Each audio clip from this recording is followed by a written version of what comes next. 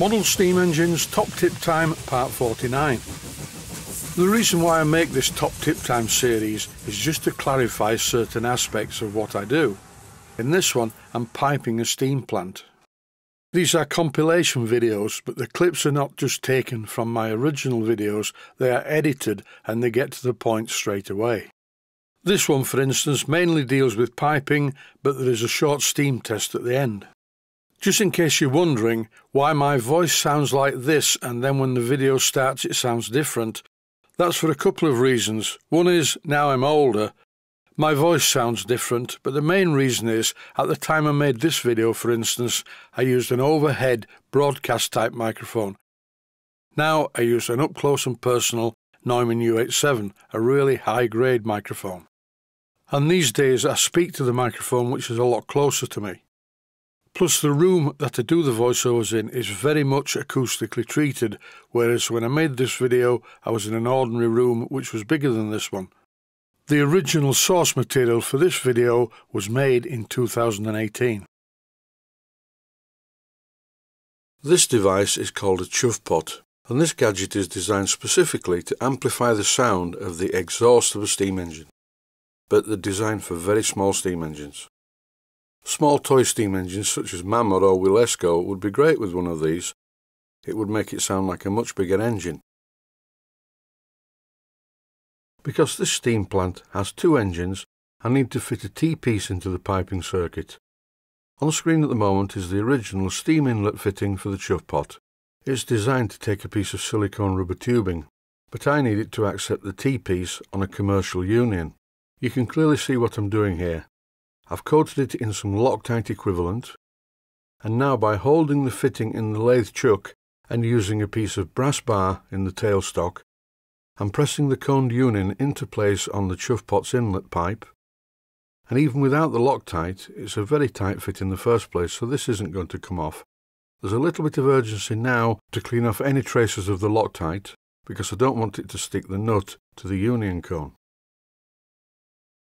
The construction of this chuff pot is quite clever. A bush on the chimney is threaded to accept this special inlet union, which also secures the internal parts of the unit, the part that makes the noise. Quite a good design, that's why I didn't want to butcher it by silver soldering my fitting on the end of it. Just for the record, I wouldn't recommend Loctiting union cones onto the end of pipes on the steam inlet side where the steam is at high pressure, but on the exhaust side there's negligible pressure, so it is acceptable, but it's not something I'm going to get into the habit of doing anytime soon. Now I have to decide which way round the chimney goes. Does the T-piece go at the front of the plant, where it's very visible? No, I think I'll have the T-piece at the back of the plant, so it's not quite so visible. I'm going to take the black paint off it as well and polish it up to make it match the chuff pot. The exhaust piping is slightly thicker than the inlet piping. The inlet piping is 5/32 of an inch in diameter, this is 3/16 of an inch in diameter. And currently I'm bending the 3/16 pipe to take the steam from the Vulcan beam engine to the chuff pot. Bending this part in the right place is of paramount importance, so I'm going to mark it with a felt tip pen. If I mark it here, this will be the centre of the bend. I generally bend the piping completely by hand. Over the years I've evolved a simple technique that works. You bend the pipe between your fingers whilst putting a lot of pressure on the pipe with your fingers, and you bend it past 90 degrees, and then you bend it back a little bit. And if by bending the pipe past 90 degrees the pipe kinks, discard it and use another piece. In reality this seldom happens because I've done this for many years, and like everything else it's just a case of practice. Get a piece of scrap brake pipe. You can get a full roll of 3/16 of an inch diameter brake pipe from just about any automotive discount store. So buy a roll and bend it into all sorts of shapes. Once you've bent an entire roll of brake piping into fancy shapes, your fingers might be a bit sore, but at least you'll figure out how to do it, and the sun will come out, and the birds will start singing, and everything in the garden is lovely. About 35 years ago I bought this Barco adjustable spanner, and here I'm showing how I use it, and you will notice that frequently I rotate the screw that adjusts the jaws to make sure that the jaws apply even pressure squarely onto the nut. If you use a Barco spanner like this, keep it tight on the nuts, you will find that it will never round them. After cutting the pipe to length, bending it to shape, etc., and silver soldering it and cleaning it up, you will then find that it doesn't look too good. It won't be as straight and perfect as you thought it was going to be. So what you have to do is tighten the nuts at both ends of the pipe and ease the piping into the correct position. And if you can't get the piping into the correct position, then, really speaking, you're going to have to redo it. And don't forget, copper work hardens, so once you've bent the pipe into these complex shapes, it's going to not unbend and rebend very well. Try it yourself. Get an old piece of copper pipe, bend it at 90 degrees, unbend it, bend it at 90 degrees again, and usually by the third time, it's not looking very good at all. So what you have to do is anneal the pipe, which means you heat it to a red colour, then quench it in some water, and this makes the copper pipe very malleable once again. But bear in mind, this is not a permanent fix. After a couple of bending operations in the same place, it's a good idea to anneal the copper. Here's a shot of the plant, with the piping more or less complete, but I'm going to leave it on a cliffhanger. Look at the pipe going into the chuff pot on the right-hand side. The bend is not right and the pipe is too long. Oh no. My apologies for upsetting anyone's OCD. Please excuse me while I go and lay in a dark room for 12 hours and take my medication.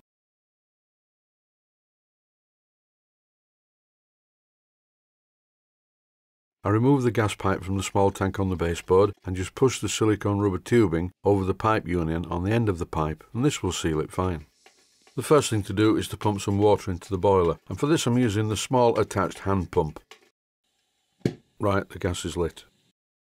This is a carbon monoxide alarm. I have it fitted just over the bench to the right hand side.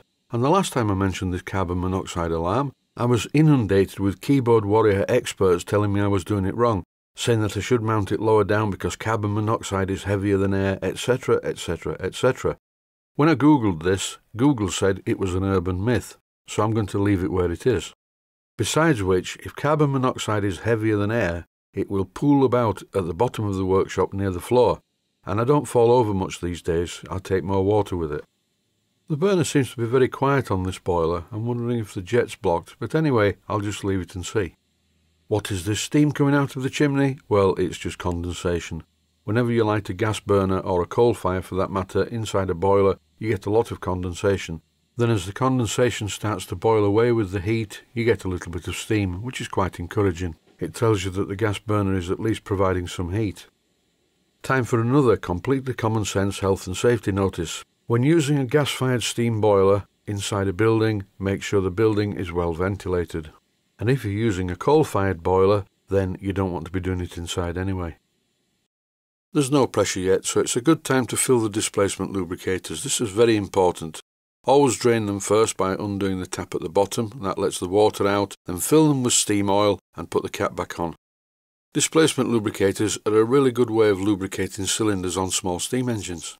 In the case of this steam plant, the pair of displacement lubricators are situated on the turret. They're actually screwed into the main steam turret. Often these sort of things are screwed to the engines, but they can look a bit ugly. Displacement lubricators work anywhere in the steam line really, apart from attached to the boiler. That wouldn't be too smart. But the point is that what they do is condense some steam to water, which falls to the bottom of the lubricator tank and displaces some oil that's pushed out into the steam line. When the steam pressure in the boiler has reached about 30 pounds per square inch, blow the whistle, and this is to clear the condensate from the steam pipe, and as you can see there's lots of water coming out of it. As the water clears, the whistle's note gets louder and better. These steam engines are not fitted with drain cocks, so I'm very carefully opening the valve to see what happens, and it's not a major issue. Sometimes you get a hydraulic lock at each end of the cylinder, but this is not happening on the Cyclops engine. Before I run the engine continuously, I'm going to make sure there's plenty of oil on all the oiling points of the engine. Wherever anything is moving, it needs some oil. In this clip, the piston is at the bottom of the stroke, so it won't start. I left the steam valve open so some steam gets through the engine to keep it warm. But now as the steam pressure's increased in the boiler, I think I'll turn it off. I've just noticed, this is quite interesting, as I open the steam valve, the safety valve blows off. Purely coincidental.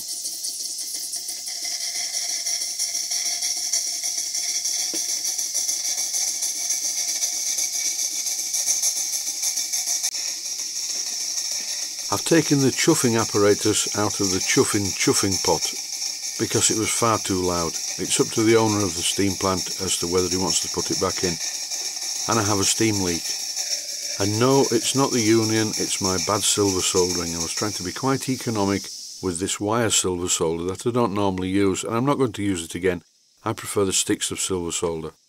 It's a very simple fix though. I just removed the pipe and re-silver soldered it.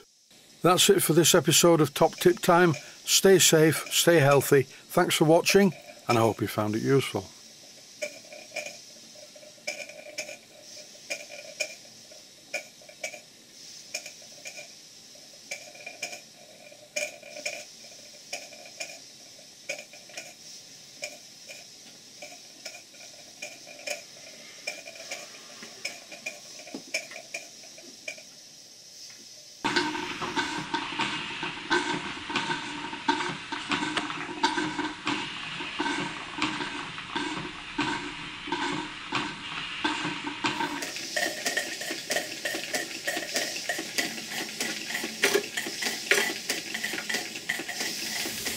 Please take the time to visit my Mainsteam Models website and click on the section of the website that says Video Playlists. And by doing that, you can find other videos that you may like to watch. And by using the playlists, you can actually watch the videos back to back.